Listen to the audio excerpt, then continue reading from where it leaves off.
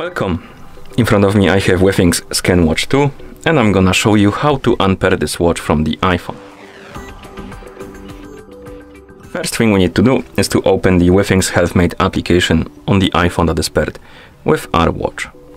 Actually, let me close it and reopen it. Like this. Once you open the app, you should see the home page. Now tap on the device icon in the top right corner to open the device page. And here you should see your ScanWatch 2. Now find the option called All Settings and tap on it. Here scroll down and find the button called Dissociate this product. Once you find it, tap on it, tap on Remove from my account.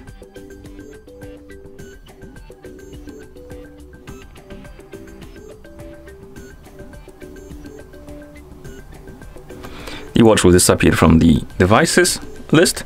We can close the app now. We can go to the Bluetooth settings on our iPhone. So let's open the settings, Bluetooth, oh my bad, Bluetooth. And here you will see the list of my devices, and on it they probably will be the ScanWatch 2. Tap on the info icon next to it, tap on forget this device, and tap on forget device to remove it. And once you remove it, you can close the settings, and that's how you unpair this watch from the iPhone.